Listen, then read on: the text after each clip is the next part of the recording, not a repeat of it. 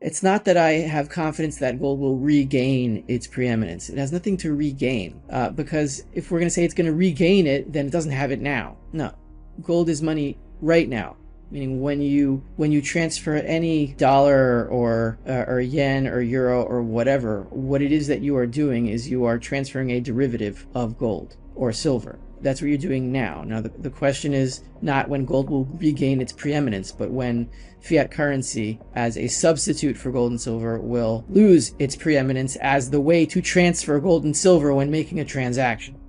Do I believe that gold and silver as gold substitutes will lose their preeminence for the main method of transferring real money, which is gold and silver? Yes, they will lose that status because statistically, every single gold and silver substitute that has ever been known to man in all of financial history has all fallen to zero. So do I think this will be the first exception in world history? No, I'm not naive, and I don't believe that. Now, the question is always when and how. We don't know the answer to that question exactly when, but we do know that for the first time since late 1970s, early 1980s, the Federal Reserve, which is arguably the most powerful central bank as the issuer of the world's reserve currency, they are in negative equity for the first time since 1980, meaning the assets on their balance sheet are losing value, as they own assets, and those are bonds, mostly treasuries and mortgage-backed securities, and the value of those securities fall when you hike interest rates. And so the dollar, which is chiefly backed by those assets, treasuries and mortgage-backed securities, and a slight little amount of gold in Fort Knox, which is also on their balance sheet, those assets are losing value, and meanwhile the Fed has to pay more and more in interest on the excess reserves that it pays these banks. There's something like $5 trillion in reserves, plus all the reverse repos, that all this cash that the banks can't really do anything with. So they loan it back to the Fed, and the Fed pays interest on those reserves. So the Fed has to pay more and more and more of those dollars out to banks, and they're getting less and less and less on their assets on their balance sheets, so they're losing money. And the financial definition of hyperinflation, you can define it in consumer terms as when the desire to hold cash balances falls to zero. You can try to define it in terms of the rate of price increases in the consumer sector, or you can define it financially as when a central bank, the issuer of that currency, goes bankrupt. How can an issuer of money go bankrupt? It's not an issuer of money, it's an issuer of money substitutes. When those money substitutes no longer substitute for real money and the value of those substitutes go to zero. That's the financial definition of hyperinflation. The liabilities of this issuing central bank are worthless. And that's what happens to every central bank in history. No exceptions, none. They printed so many dollars since COVID and really since 2008 that there's all this extra cash that the Fed has to pay the banks on those reserves, or the banks will have to try to loan them out into the economy. And that would be catastrophic for the dollar, because then all of a sudden you'd have these trillions of dollars in the economy that weren't there the day before. And what happens to the value of the dollar then? I mean, it would be unprecedented. Everything that's been happened since 2008 is unprecedented, but it would just be another unprecedented thing within the unprecedented chain of events that's happened the last 12, 13 years.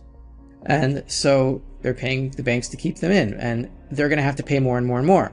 It puts them in an impossible situation. Either they suffer the losses on their balance sheet, which means that the dollars that they have to issue these banks to keep their reserves inside the Federal Reserve System, those dollars are literally unbacked.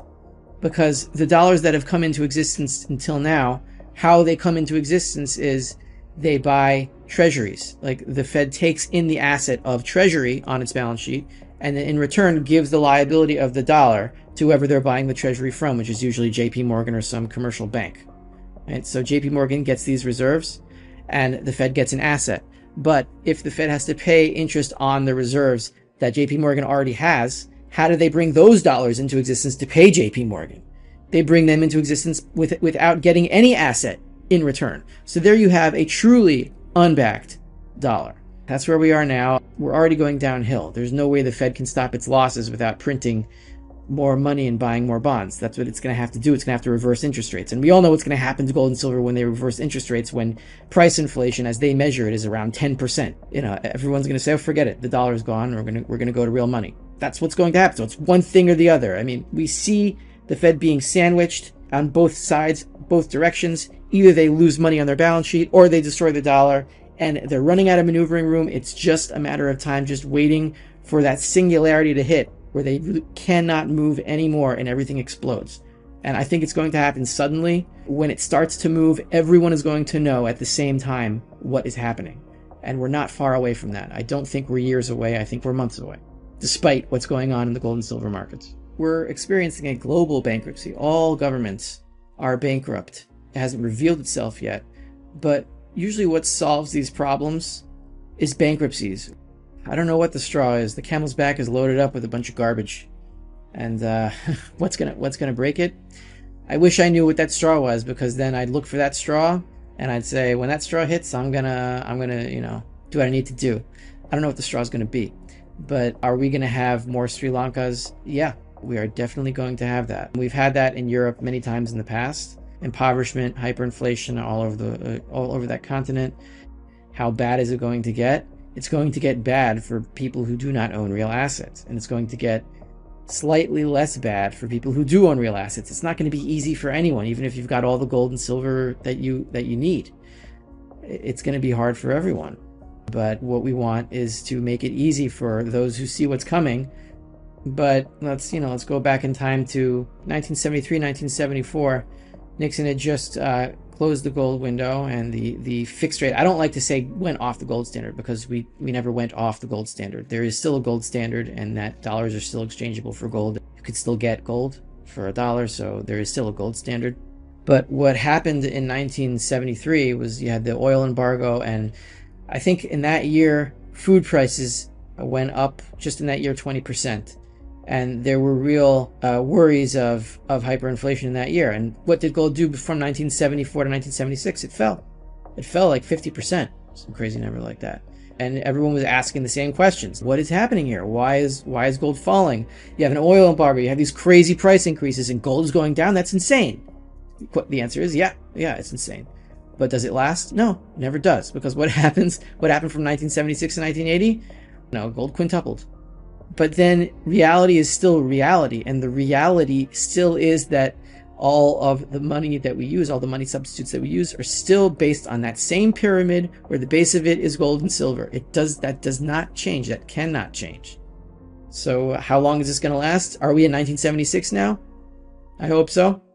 I believe that we're close, because the Fed again is being cornered, and once it can't move, the metals have to move.